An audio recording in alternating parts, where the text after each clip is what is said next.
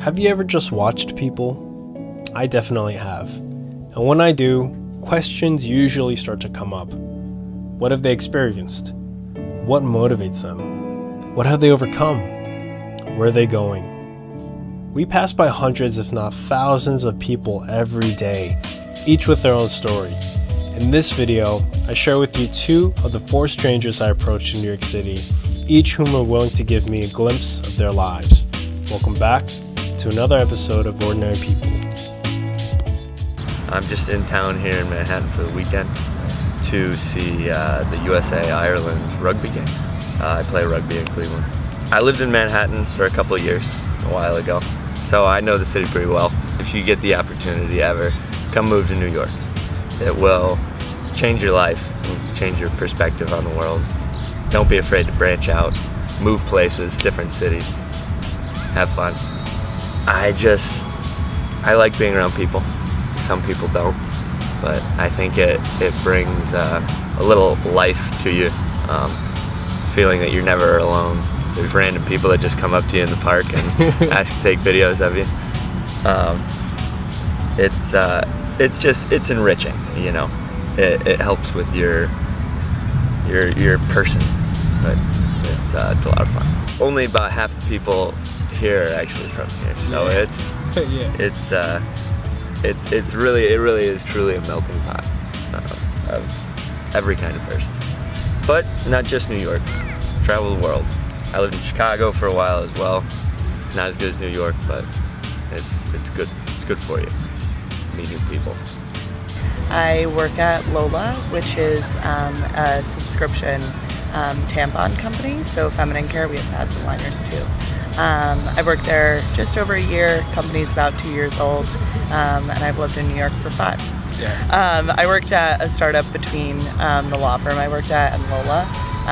So I've actually been at 2 startups. I knew I didn't want to go to law school, but I didn't know what I wanted to do. My whole life I had thought, you know, I'm going to law school. So once I decided against that, it was kind of, oh God, I don't know what's next. What? And yeah. Do you mind me asking why you decided against it?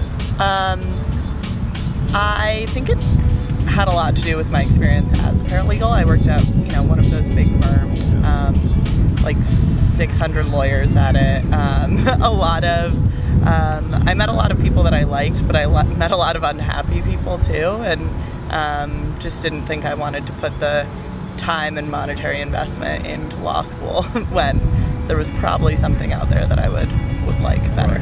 Right. Sure. Yeah. Are you in a relationship? I'm not. I'm single. Okay, so what is it like to be a single woman in Manhattan?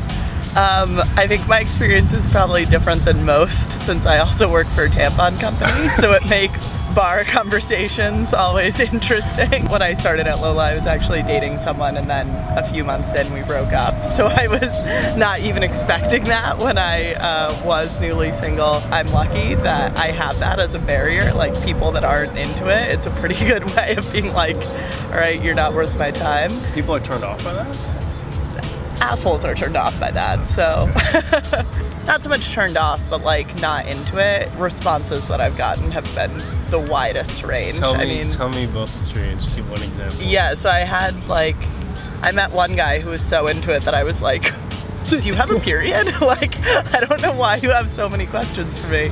I was dating this one guy like a couple times, and he introduced me to his friends and was too embarrassed for me to tell them what I did, which was like, all right, bye. Yeah. So those were the 2 extremes, probably. I don't know, I guess my parents got married when they were older. They were like 30, 35. I feel like marriage is pretty far away for me at this point. So it's, yeah, I guess career's priority now, and then, I don't know, I feel like something will fall into place. Awesome. Yeah. Well, thank you so much. Yeah, no problem.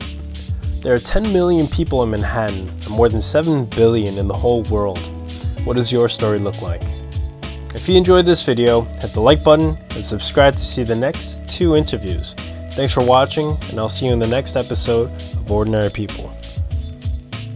I'm gonna go, and here I am with a camera. Trolling Central Park. Yeah, pretty much.